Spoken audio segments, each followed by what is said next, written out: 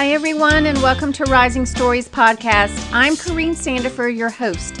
Each week, I interview a business owner or author, and we chat about all things business or how they became authors. These women share their stories with me each week, and it is my hope that you will be encouraged by these stories so much that you will rise up and live strongly in your own story. I also rely on you, the listener, to share this podcast with others. And you can do that by sharing my post from Facebook or reposting on Instagram and Twitter. If you don't already follow me on Instagram, you should head over there today and catch some of my Instagram stories.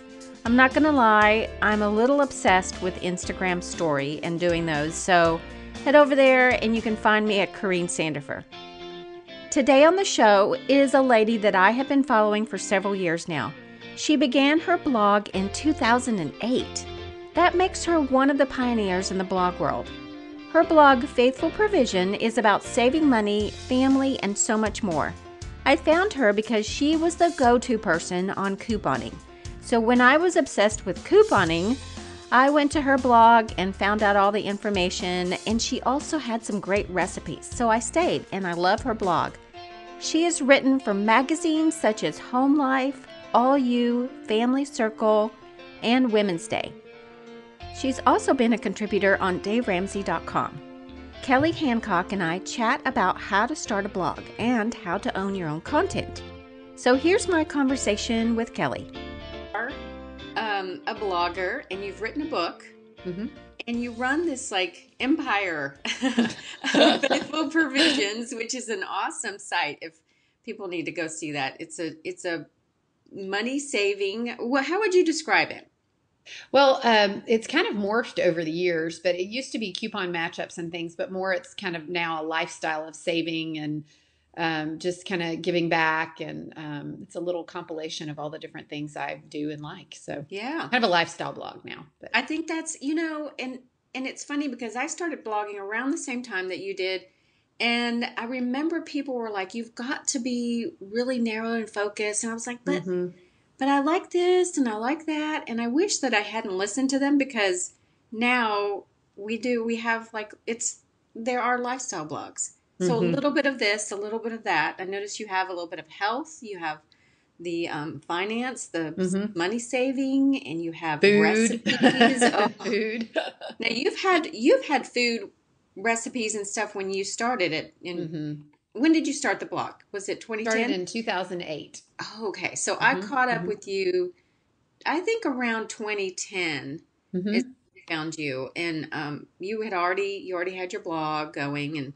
And I was into coupon matchups and you were telling us where to go and what to do. And it's changed so much. No, it has. Now, how has it changed?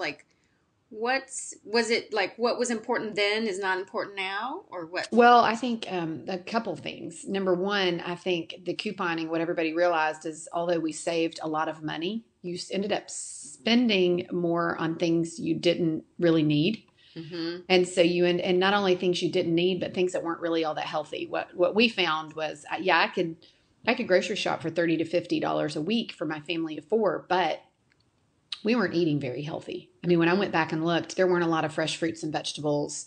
Everything was boxed and pre-made and prepared. And as we started to pull away from that, the coupon need kind of went down and just started buying more fresh fruits and vegetables. And we, as a family, started eating differently. So I didn't want to post about what we weren't doing. You know what I mean? So It was more of kind of what my interests were. And I wasn't in that, the couponing. I still use coupons, but not like we did before. And did you feel like you lost people, or did they kind of follow you into that? Some of them did. Some of them followed me into it. I even led people, people who were hardcore couponers that still wanted to stay in that lifestyle. I led them to other people that were doing it really well. Because that just wasn't. And I also got to a point over the years where my husband had been working with me for a while, and then I had some staff that was with me.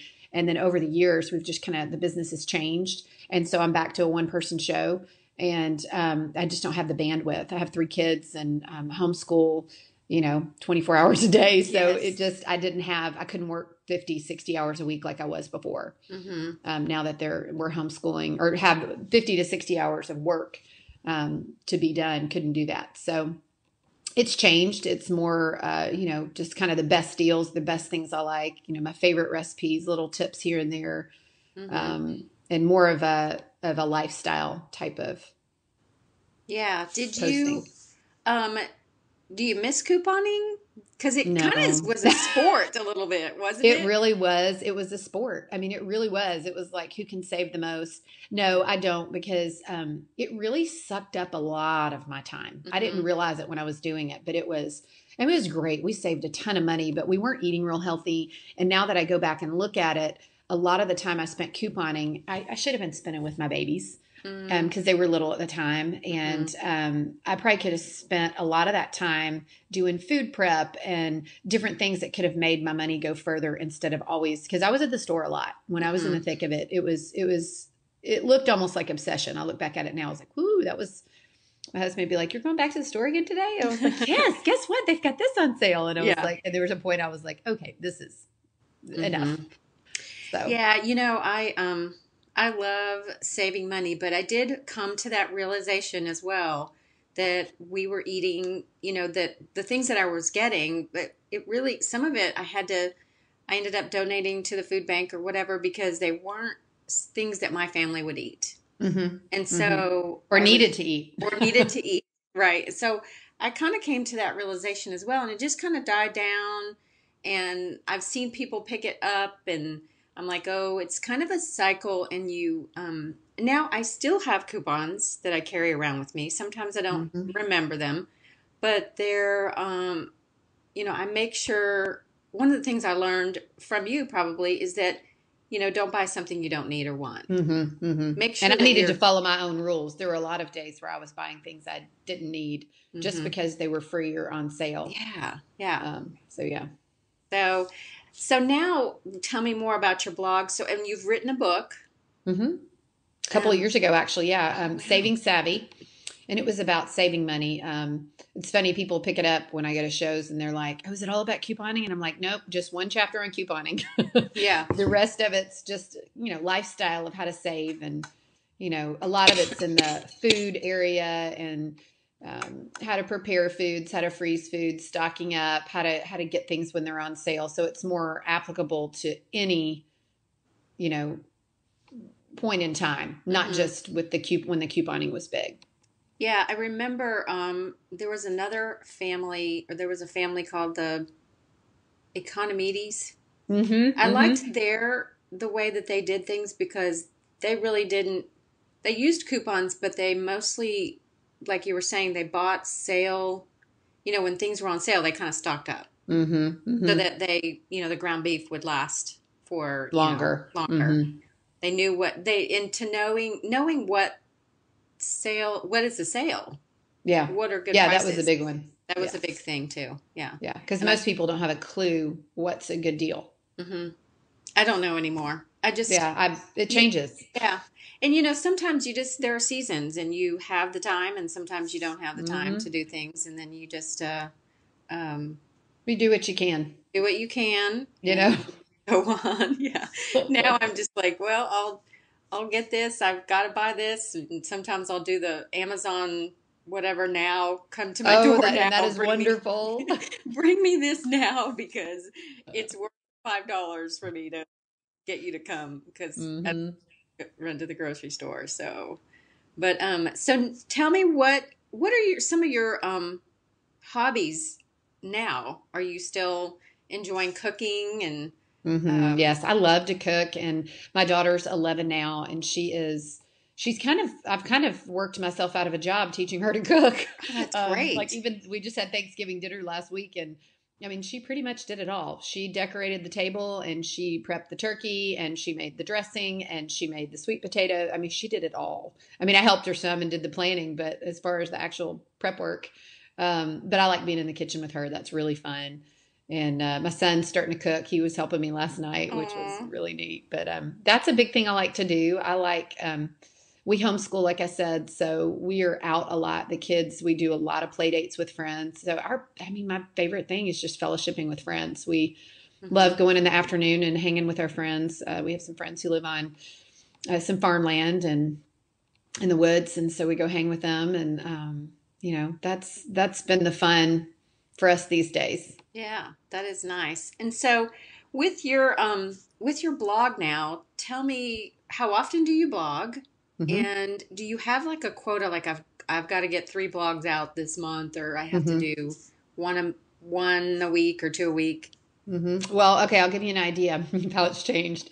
When I was in the thick of it back in like 2008 to probably 2012, we were doing, some days we'd have 20 blog posts that would go up a day. Now, the nature of my blog is so different though than most others. With it being a deal blog, at the time, it was, every post was about a great deal that day. And that's how we made our money. Over the years, that has changed.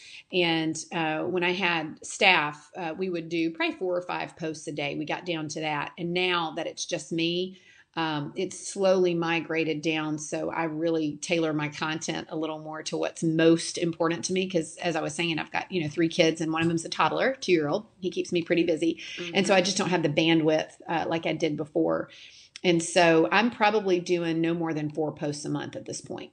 So I do about 1 a week now. 1 a week, yeah.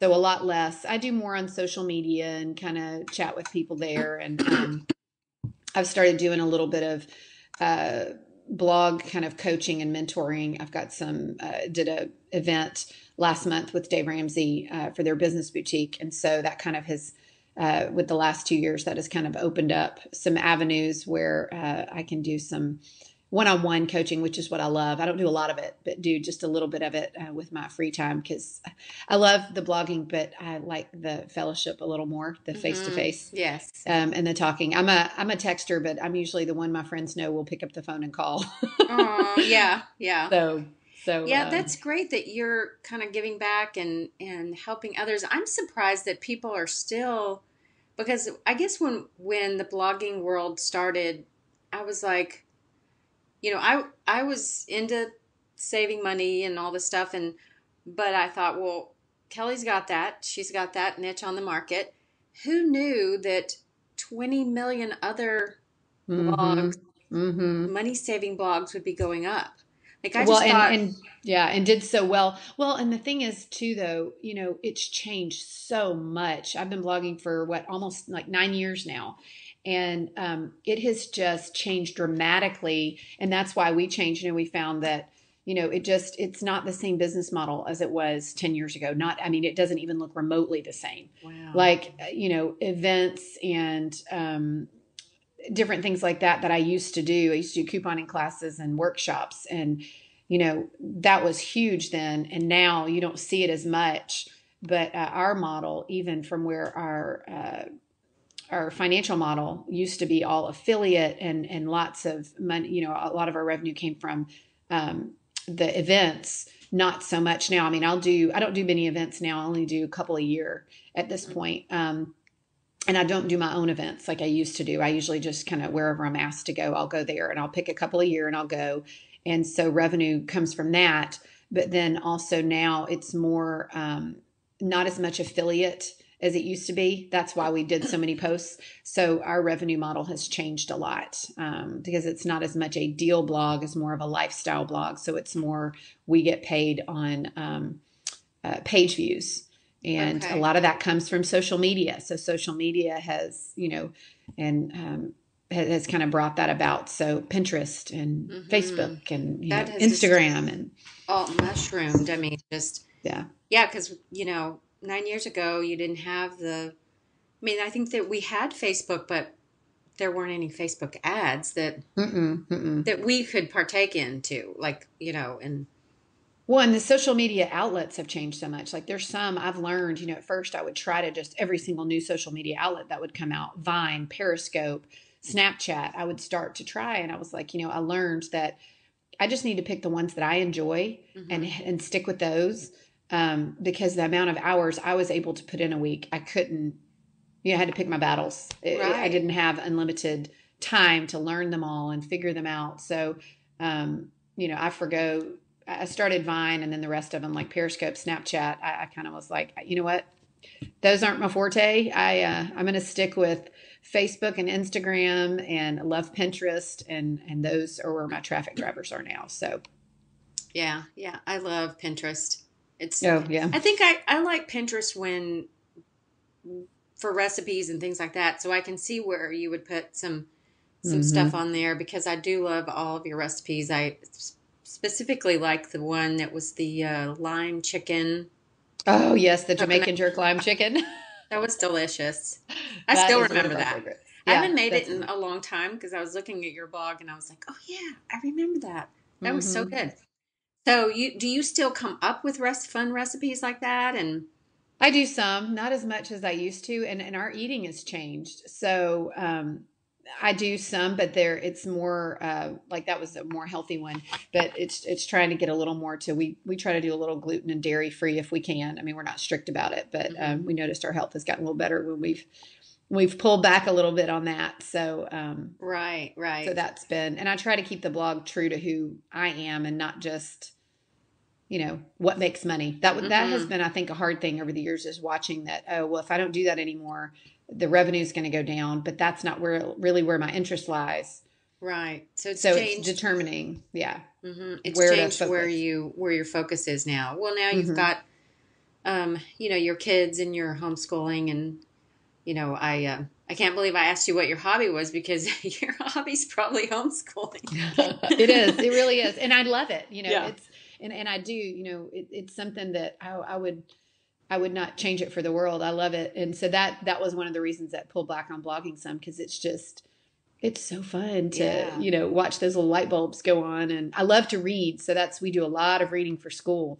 So it's a great way for me to get my reading in. We sit around, like yesterday, it was rainy and gross all day, and we sat on the couch and the kids illustrated and I read for a few hours, and it was just wonderful. In the days when it's beautiful, we go sit outside or we go do hikes and then come back and illustrate and do things like that while we read. So that's great. I love that you with homeschooling, that you're able to structure your day the way you want it. And, and because we have all the wonderful seasons that you can, go outside and get fresh air, all that is very important. And you don't have that when the kids are in school. So that's that flexibility is nice. Yeah. Well, because with my children especially, they need it. They need the outdoor. I've got my middle is a boy, and he thrives when he's antsy. I'm like, go jump on the trampoline, and 10 minutes later comes back in, and we can focus on math. It's amazing how that works. Yeah. I mean, I remember my little boy he would walk and read, because he just couldn't sit still, and he just needed that energy. Get that energy out. So yeah, I totally get that. Yeah. So if there was someone out there wanting to start a blog, what advice would you give them? And, how would you advise them to start? What's the first thing to do? The first thing I usually tell people, I think there's always this myth that people think blogging is so easy. Oh, I can just sit in my PJs and, you know what? Blogging is going to be simple. I'm just going to blog and get it started. And I've talked to a lot of people who thought, oh, I can do this. But one of the biggest things I tell people is it's just like any other business you start. I mean, you need to have a business plan. You need to have a budget. You need to put in the hours. You need to be consistent. Most bloggers do not see instant revenue. It takes sometimes a year before they see very much revenue, maybe 6 months, depending on what they're doing. But I think that was the biggest thing I tell people. Make sure that you understand what you're getting into. It's not a quick hit, and it's not just put a couple hours in a week and you're done. Like, it's like any business. The other thing I tell people too with blogging that I think is so important, and I actually did the class that I did at the Dave Ramsey Business Boutique was a blogging toolbox. It was about how to get started and the pitfalls people hit. And I think a big one I saw a lot of people hit, and I don't see as much of it now, but was doing a free website, like having it hosted with WordPress.com, or not owning the site. And that's one of the biggest things I tell people. Spend a little more on hosting and actually own your content, because there's so much you can't do if you don't own it. You can't monetize it. You can't you don't own your content if Yeah. you're not paying for your hosting. So, Yeah, and that's it's not as important. hard as people think. And a big thing too is not to, I think people have this desire with blogging to feel like it has to be perfect before they launch. And Right. when we launched, I didn't even have a logo. I mean, we just started and I started blogging. I didn't know what in the world I was doing. And I kind of just learned as I went, but I'm glad now that I didn't spend a bunch of money on a logo and having a $10,000 website that we just, WordPress platform's free. You just have to pay for hosting. Mm-hmm.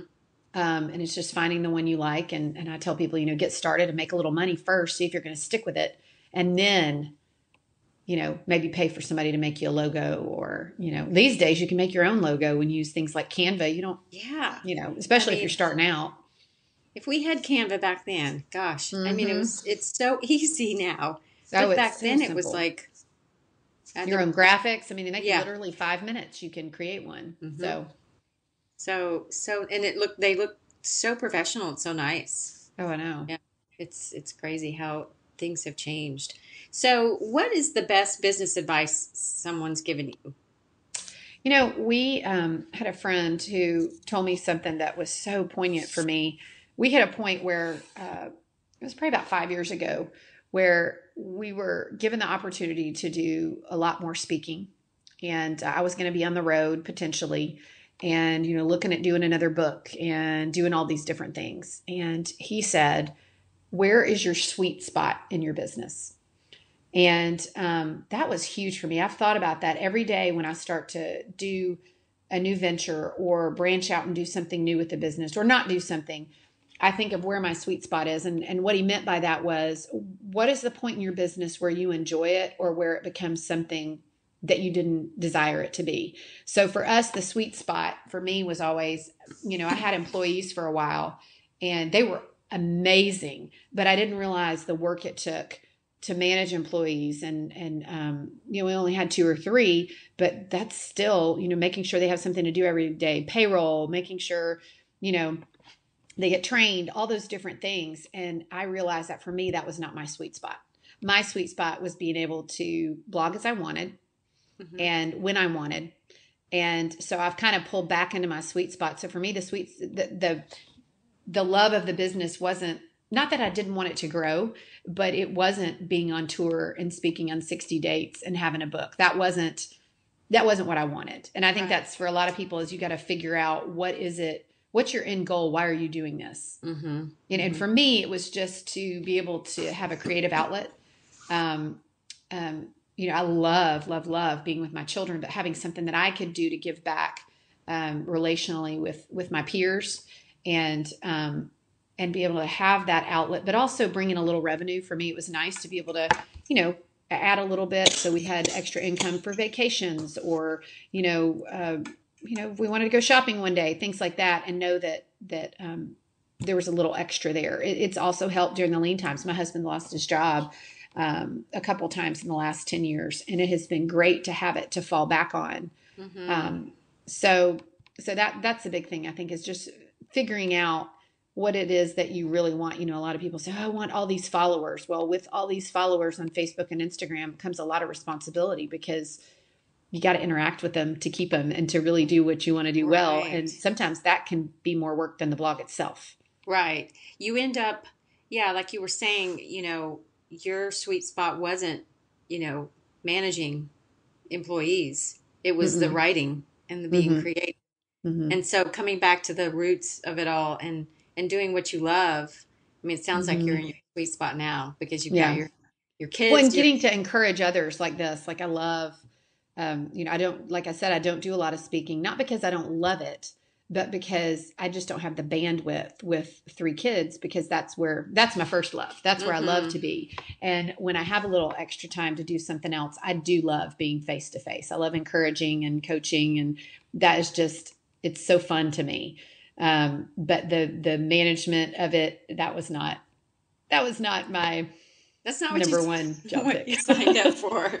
You probably didn't think of like, oh no, now I've got to deal with these people and, great as they were, but you still have to, they're still employees and you have to manage them. And even we never had any problems. I had some of the best people working with me. But it's still, you just gotta, it's other people you've got to deal with and be on other schedules and things like that. And it was a challenge with little kids and homeschooling and being a wife and a mom and managing a household. And so. And the wonderful thing, what I tell some of my clients is that we have seasons in our life. Mm-hmm. And, just because you are, I'm in a season where I still have one at home. And so I choose to not work after a certain time because I want to pick them up from school. I want to be able to, cook a meal if I can. And so there are, give and takes, sometimes I work at night, but sometimes I don't. And, whatever it takes to have that, keep that goal and that, what's important in mind instead of just, going for it. And then you're like, oh no, I didn't know I was going to have to go on a book tour, Like my family. I don't think people realize, what they're signing up for. And it's helpful to know, like, this might not be the right season. So. Right. Well, and I think too, I think there's such a false message, especially for women, of you can have it all. You can do it all. And I just don't believe that's true. You have to pick. You've got to pick where you really want to be, and you can't work 60 hours a week and be a mom full time. And I mean, it's hard, and so you kind of got to pick if you have the option to pick. And some people don't. That's just where they are. But for us, it was, just to make extra money that we didn't have to live. I was like, well, it'd be great to have a bigger home and go on more vacations, but, that's just going to be more time away from them, and we don't really need it. Yeah. So. Yeah. My son is in school, and it's a rigorous school, and he's an athlete. And I think they told him, freshman year, they told us, you can't have it all. You're either, you choose sleep, friends, or grades. Which is like, oh gosh, which one do you pick? And so I agree. I mean, of course he's managing to do it all, but somewhat, but there's always something that's going to suffer, especially with moms. And, there's always something you can give the illusion that you're doing it all, and you're doing it all, but you're not doing it all well. I mean, there's something and that's where I was like a few years ago. I was doing it all, but what happened was it all caught up with me. I was burning the candle at both ends. I was up at 5 a.m, staying up till midnight working, homeschooling the kids during the day. My husband was working full time. And, after a few years of that, I mean, my body took a toll. I, started having health issues and, stress and it was sick all the time. And I pulled back, and miraculously my health came back in order. And, it just, wow.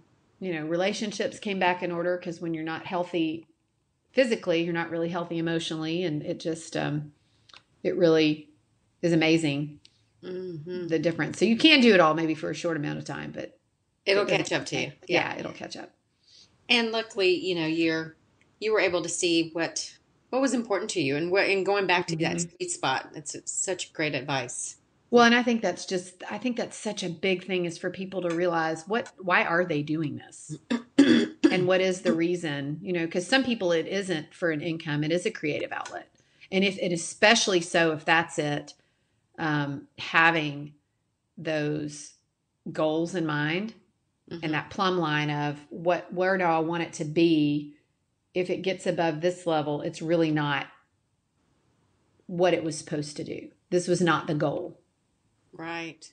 Wow. Yeah, that's good. Yeah. True.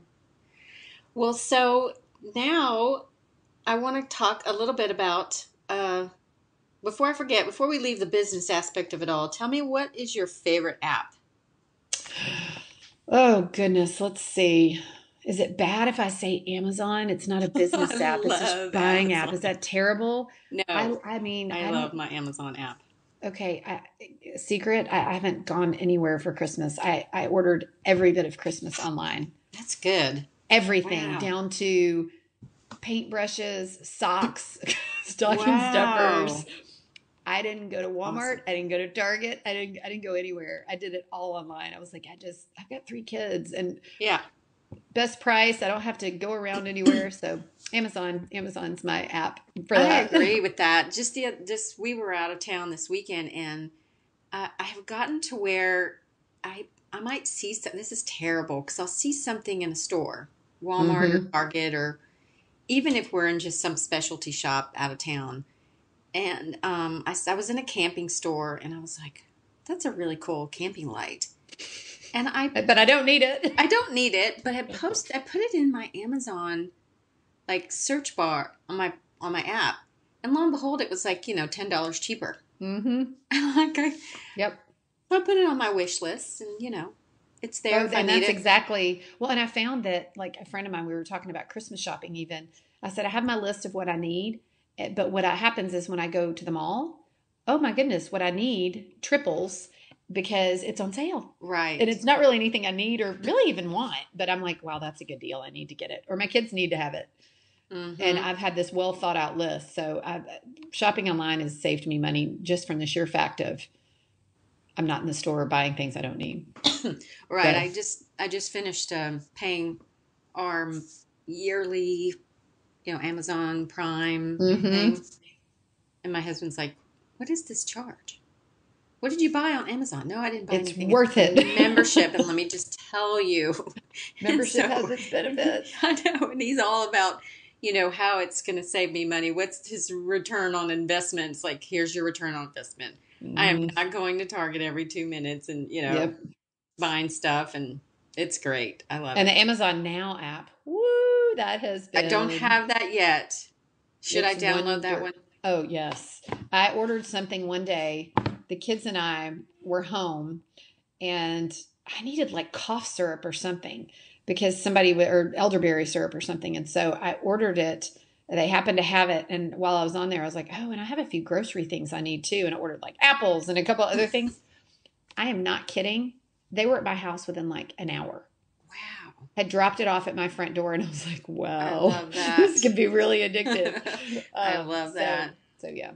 And don't they have like milk and everything, really? Like, oh, they have everything. Like you could do that instead of the grocery. I might have to do that because I forgot about eggs yesterday on my grocery. Oh, and where we're located, the warehouse is pretty close, so they get here. Oh, you're kidding. Nice. So that's why they were there in an hour. That's great. Because I was like, what? That is weird. You That showed is up with great. a paper bag full of groceries. Love it. So worth it. Because you don't have to get out of you don't have to drive. And that's time. When you have children, oh, yeah. That does save you a lot of time and money. Mm-hmm. So speaking of the area we're in Nashville. What is your favorite Nashville restaurant? Okay, my favorite restaurant, just because this is where me and my girlfriends go all the time, is Sopapillas. It's in Brentwood. It's a Mexican restaurant. Mm-hmm. That's probably my favorite. What do you get there? I've been there a few times, but I never know what to order. The Baja fish tacos. Baja fish tacos. Mm-hmm. I think it's because it is a New Mexico style. Mm-hmm. It's different. So it's a little bit different. Yeah. A little healthier. Oh, is it? Okay. It's a little healthier. It's more, well, not all of it. Yeah. I guess the grilled fish cheese. Tacos are good, but yeah, it's really good. Okay. I'll have to try those. Sopapillas. Yeah. That is a great restaurant. What are you reading these days? Well, let's see. I love old classics and finished, I love Jean Stratton Porter, and Keeper of the Bees was when I finished, and then I started reading her one, Freckles. So it's not, it's probably not the riveting stuff that most people are reading these days, but I love it. It's kind of very idealistic type of reading and picturesque. And so that's my fiction. And then my nonfiction, I listen to lots of podcasts, and Focus on the Family I love to listen to. And there was one on there a few weeks ago, and so I bought the book and have loved it. I have a daughter and 2 sons, and it's called Mothers and Sons. I think it's Mother and Son, The Respect Effect. And it's just about using the word respect and how men, especially in boys these days, need to hear it more. It's kind of the love languages and how, men and women need love, men need respect. And just the reminder of you were raising a man. Right. and men need respect. So learning how to change that vocabulary, which is really awkward, using those words with your 8-year-old son who's been disobeying. So it's been really neat learning, but watching the fruit of that has been unbelievable. Even this morning, disciplining my son where he was dead wrong on something and been ignoring me, but using those words and just watching his little shoulders perk up and he like takes ownership of it. It's been really neat. Something I didn't know I was lacking in my parenting. I'm sure there's lots, but that was a huge light bulb. So that sounds like something I need to read. I mean, listen to. So it's a podcast from Focus on They've the got Family. a podcast on Focus on the Family. There's 2 of them. And the guy's name is Egrich, I think, something Egrich. I'll have to get the link and yeah, I'll send it to you. It's been really good. It's I'm about halfway through it, but it's been great. That is good. Yeah, that sounds really good. It's so needed because boys, it's just a different ball game. It is. Ball game, and you know, girls are sweet, and you know, they go through their times, and you have to. But because we're we're women's, we kind of are in tune. You can understand that a little more. Yeah. Mm-hmm. That's so true. Yeah, just like it was funny. Just the boys don't need to hear "I love you" all. I mean, they need to hear it, but that's not what they need to hear so much from their moms. It's more of they need to hear that they're respected and that they're honored and that they're honorable and just it was really, that you're raising a man. You're not raising a boy. You're raising a man, and men need. That was like the first sentence in it, and I was like, oh wow, never thought about it that way.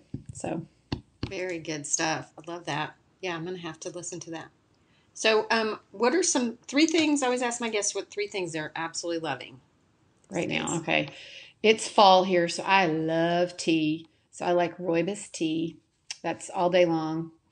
I'm drinking tea. Me and my kids love tea. What kind is it just? I do it's Rooibos, Rooibos. It's a vanilla Rooibos. Numi is the brand, and it's just tea bags, and we drink that all day long. It's so wonderful, and it's very good for you. Good. Immune fighting things. So let's see, what else do we love? What am I loving? Oh, just food in general, but I'm a cheese quesadilla lover. Yeah, it's so easy to do. It is, and so that's like our lunch, our staple every day. Doing that every day. What else am I loving right now? I'm loving downtime with my kids, just lots of reading and snuggling up on the couch, and it's the holidays right now. So just doing all that by the fire and in front of the tree. Very nice. Yeah. So that's awesome. Well, thanks so much, Kelly. This has been so much fun. I love your blog. I'm going to keep reading it. And thanks for having me. I've really enjoyed it. Thank you so much. Oh man, don't I wish I could have listened to this podcast when I started my blog years ago. Kelly had some great information, and I loved getting to know her. I have heard that some of you are listening to this podcast while you are getting ready in the morning, or some of you are listening while you're driving into work. So please don't ever worry about jotting any information down from these podcasts, because I have everything we talked about and how to connect with Kelly and the guest, including the links from the show at CorrineSandiford.com under Rising Stories Podcast. Thanks so much for listening. Take care and keep rising in your own story.